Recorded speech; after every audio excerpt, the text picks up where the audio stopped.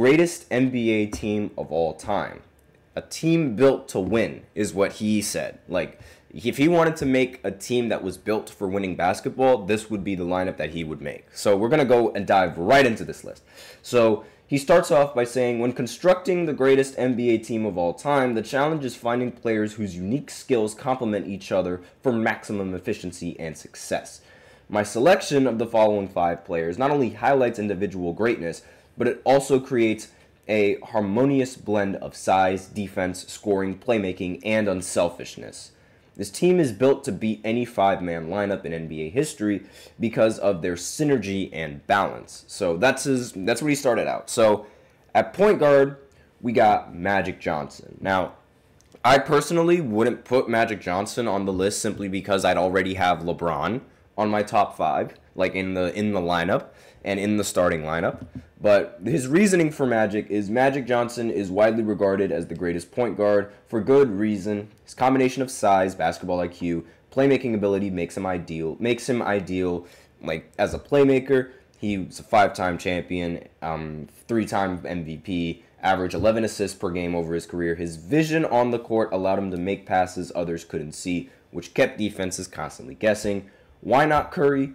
While Curry is the greatest shooter, Magic's size and defense give him an edge. I respectfully disagree with the defense. Magic Johnson was actually a little bit of an overrated defender. The only reason why people consider him a good defender is because of 2 things. One, NBA 2K. They juice up a lot of the stats. That's one, but I'm sure that's not the reasoning why. And 2, like the reasoning for my boss is why, as to why he claims his defense. And 2, his height.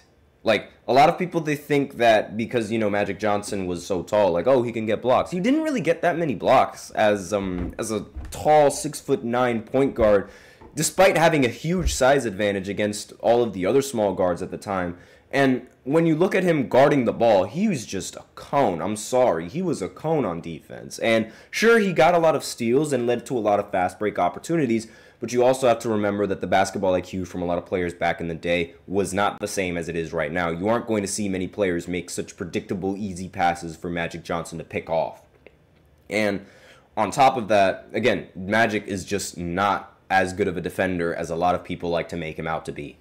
So, really, I would rather have Curry in there, and his defense is not much better than Magic, but his offense is, like, you can make the argument that it completely exceeds Magic, and it would fit better under a LeBron-led offense with the system that, running around screens and actually getting wide open 3-point shots. Because so far, I think one big problem with this lineup, I'm skimming through it, is that 3-point shooting is going to be an issue.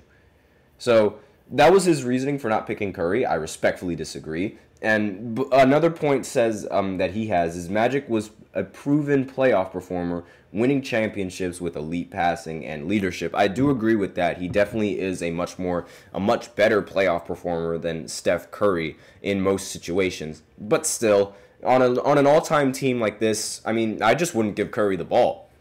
And again, I'd give it to LeBron or several other options that I have on the team. So next, at shooting guard, he has LeBron. Now, LeBron can play any position, so I have no problem with him being a shooting guard. But why LeBron?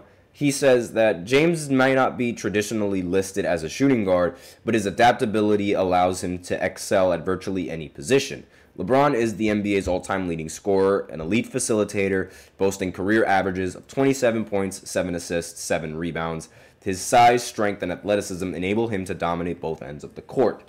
LeBron's ability to play off the ball and set up teammates gives this team an added layer of flexibility. His combination of scoring, playmaking, and defensive ability makes him one of the most complete players in NBA history. Yes, LeBron should be on this roster. Why not MJ or Kobe? While Kobe and MJ were elite scorers, their reputation for demanding the ball and occasionally clashing with teammates may disrupt team chemistry. LeBron, on the other hand, has been known for his unselfish play, improving those around him and keeping teammates engaged. And to that comment, I agree with it with Michael, but I disagree with it with Kobe. Because you have to, if we're looking at the prime, like we're looking at the prime years of Kobe, those were when he ended up winning you can make the argument that his prime was when he was on the Olympic team, a team that was known for being surrounded by fantastic players. And players that shared a similar work ethic with Kobe. Like, you can see it on the Redeem Team documentary. When people found out that Kobe was in the gym at 3 o'clock in the morning, D. Wade, LeBron, Bosh, and everybody else except for Carmelo Anthony were all on his schedule. But to be fair, Carmelo Anthony was such a good Olympian athlete. He did not need to be on Kobe's schedule. But still, all of those players, they followed in the footsteps of Kobe. And when Kobe sees that you have the same passion and dedication for the game, he's going to give you that respect, because the reasoning for why Kobe was labeled as a ball hog was because he wouldn't give the ball to his teammates because he felt that his teammates did not take the game nearly as seriously as he did. Like, he saw them in practice. He saw them fooling around. He saw them not getting as many shots up as him.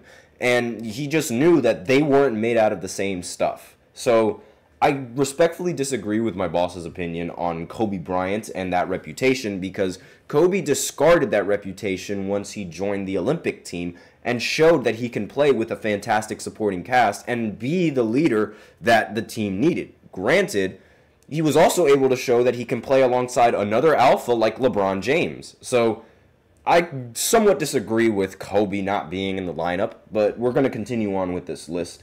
And Drew Pau Gasol is back in the chat. What's up, Pau Gasol? I'm just gonna call you Pau Gasol just because, you know, it's a lot easier to say.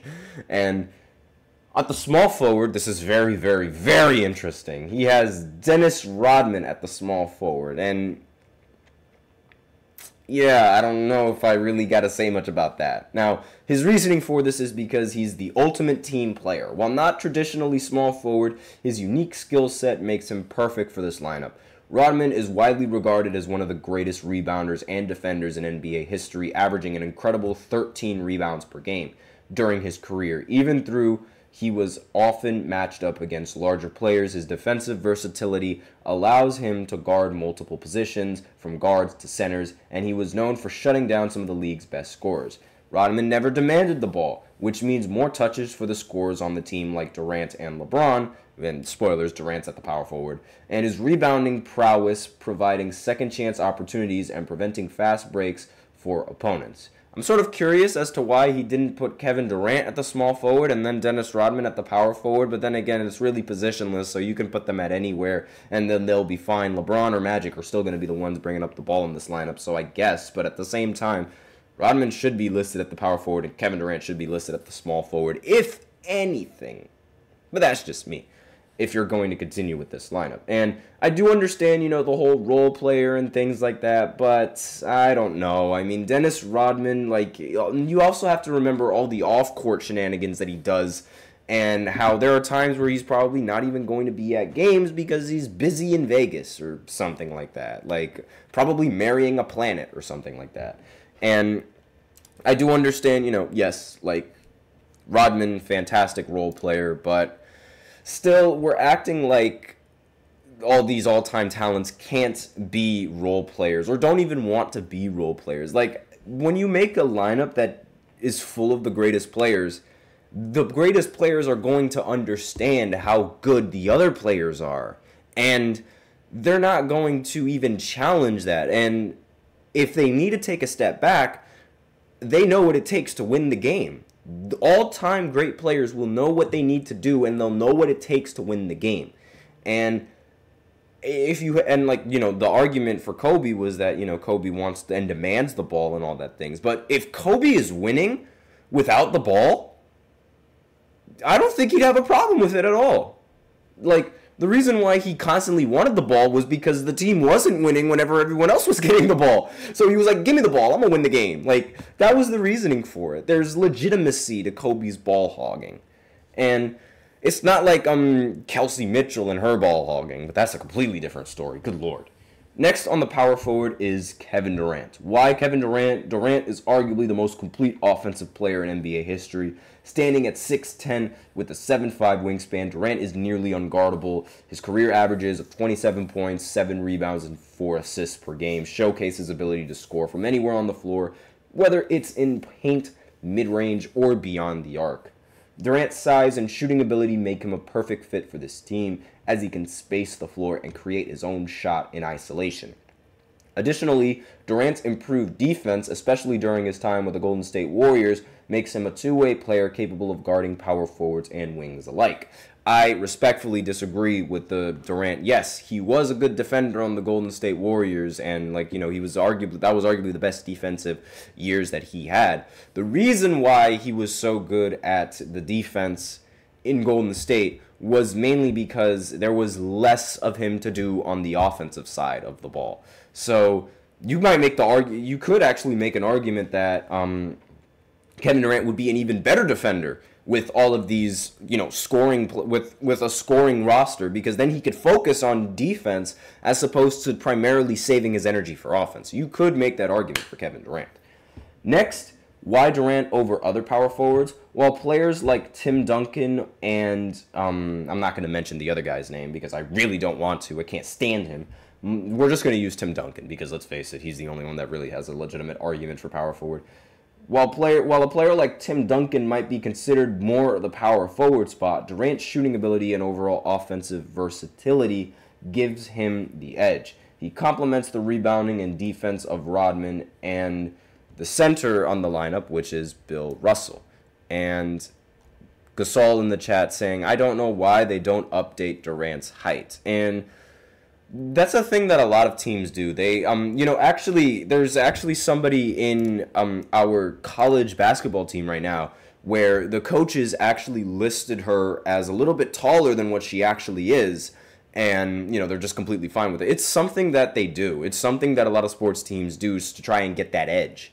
And, they're probably not going to update Kevin Durant's height because, we don't really have legitimate proof that he is 7 feet tall, even though I have no doubt in my mind that he is 7 feet tall. But that's a completely different story. That's the reason why they don't really want to reveal that. So next is Bill Russell at center. Why Bill Russell? Well, he said the reasoning for Bill Russell is because he's the greatest winner in NBA history with 11 championships in 13 seasons. Respectfully disagree on that. He was aided by a very talented Boston Celtics team full of Hall of Fame caliber players. Hello, John Havlicek. Not really John Havlicek, but the Bob Cousy, excuse me. But yes, his team was just so much better than every other team, and yes, he did contribute a lot to the team being great, but don't forget the rest of the Hall of Famers on that Boston Celtics roster. His defensive dominance and leadership are legendary, and he redefined what it means to be a center. He averaged 22 rebounds and 15 points per game for his career, and his defense anchored the Boston Celtics dynasty of the 1960s. He was an unselfish player, always focused on doing whatever was necessary to win. Russell's elite rim protection and rebounding would allow this team to thrive defensively, and his leadership and willingness to sacrifice personal stats for team success make him an individual piece. Why not other centers like Shaq or Kareem? While Shaq and Kareem were dominant offensively, Russell's defense, rebounding, and unselfish play are better fits for this team. His ability to guard the paint and ignite fast breaks with outlet passes perfectly complements the fast-paced, versatile style of this team. And quite frankly, big problem with this team is spacing. And this is really a bad team in terms of spacing. They have a power forward that can't shoot and then a center who doesn't shoot and played in an era where there was no three-point line. This is really, really bad spacing, and I don't really think that having bad spacing is going to benefit anybody. Now, defensively, you can make the argument that Rodman would still be able to keep up with a lot of the guards and defense and, staying in front of the three-point shooters, but still, he also doesn't really score, so he has to pray that he holds his opponents to 0 points every single game. And in an era where a lot of people are going to have a lineup that shoots a lot of three-pointers, chances are some of those contested shots are going to go in. And obviously, you can make the argument that they won't go in, or that, some of them, they might end up missing more than they make, but still, spacing is a very, very important factor in my opinion, especially when constructing a team. Now, he also gives reasons to why he feels like this team works. Unselfishness. The lineup features players who are known for making their teammates better. With Magic, LeBron, and Russell, being the elite playmakers, Rodman doesn't need the ball, and Durant is a perfect off-ball scorer. Yes, that makes total sense, sure. But pairing up Magic with LeBron is a little bit, I don't know about that. I mean, sure, LeBron can focus on being a dominant scorer like he can be, yes. But I feel like that will also mitigate a lot of aspects to his game, because if LeBron is trying to drive to the basket, there's going to be help defense coming in. The only option for him to kick out to in that instance is Kevin Durant. And chances are there's going to be somebody in the paint, because Dennis Rodman is going to be there and Bill Russell is going to be there. So it completely negates a whole aspect of LeBron James's game where he is most efficient and most dominant at. I don't think that's going to work. And it's going to be a difficulty, adjusting that, because of all the attention that LeBron already demands in the paint. The lack of spacing is only going to make it worse. Now, defensive versatility, that I can agree with, aside from Magic Johnson. Every player in the entire roster on this lineup has the ability to play defense. Without a doubt, they do have the ability to play defense. And there's really no real defensive mismatch, except maybe at the point guard spot. But again, you can make an argument that that's not really going to happen. But I mean, I'm not a big fan of Magic Johnson's defense. He was a really bad defender. Not a really bad, but not as good of a defender as people make out to be. Now, rebounding. With Bill Russell, Rodman, and LeBron, this team would dominate the boards. Russell and Rodman are among the greatest rebounders ever, and LeBron has consistently been an excellent rebounder for his position. Yeah, sure, rebounding, yes, but you got to put the ball in the basket. And that's sort of you're going to get defensive rebounds all the time. And I mean, you can make the argument that offensive rebounding is going to be a little bit easier, sure, and that could wear down the defenses, but how much is that going to wear down your offense too? I'm not entirely sure about that. Offensive efficiency. Magic and LeBron would facilitate the offense, creating open shots for Durant, while Rodman and Russell clean up missed shots for second chance points. So essentially, this lineup is begging to play a 5-on-3, which makes zero sense to me. I'm sorry to say this, but it's no, this don't work. Magic is going to have to kick out to LeBron for an open 3. And yes, LeBron can shoot, but what happens if LeBron wants to kick out for an open 3 to Magic? It's not going to work as well. It's just not going to. And if you're going to make a lineup like this, you should put Steph Curry in this lineup, because Steph Curry has the gravity and he has the attention brought by defenders. He's going to get double team on pick and rolls a lot of times, and that would also open up a lot of space inside of the paint for LeBron and for Bill Russell and Dennis Rodman to get a bucket. Now, Dennis Rodman's definitely not going to try and get a bucket, but at least Bill Russell's going to be able to get a bucket. Now, in conclusion, this team, Magic, LeBron, Dennis, Kevin Durant, Bill Russell, is built to win because they complement each other in all facets of the game. And no, I do not agree with that whatsoever. I think you can construct a much better lineup than that lineup. Again, my all-time lineup is Steph Curry at the 1. Actually, not even. LeBron at the 1, Steph Curry at the 2, and then Kawhi Leonard at the 3, Kevin Durant at the 4, and finally either Tim Duncan or Shaq at the 5. You can intermingle and you can switch whichever one you want. It doesn't matter. That team is going to win every single game. They have enough spacing. They have enough versatility. They also have a group of... Actually, you can even substitute out Steph Curry for Kobe Bryant on that list, but I would much rather have somebody like Steph Curry on the roster. And again, it's a really weird lineup, having Kawhi Leonard on there and not somebody like Kobe Bryant, but I do like Kawhi Leonard's defense. He did win Defensive Player of the Year award at one point, and while Kobe does also have defense,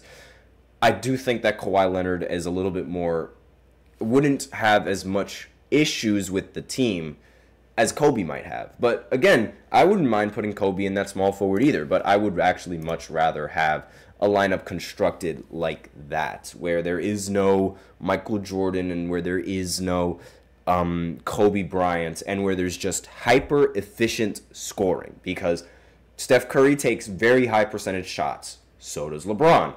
Kawhi Leonard and Kevin Durant, some of the most efficient mid-range shooters in the entire history of basketball. And yes, Michael Jordan was a very efficient mid-range shooter, but the big difference maker between Kawhi and KD and Michael Jordan is that they have a developed three-point shot, which also complements the way that the NBA is played right now. So we spent a lot of time on this segment. I did say this was going to be a much longer segment than usual. So we're going to go ahead and go into the final segment where I just talk about a three-team trade, which could send Brandon Ingram over to the Golden State Warriors. So I'm just going to talk a little bit about that right after this short break. Be sure to stay tuned.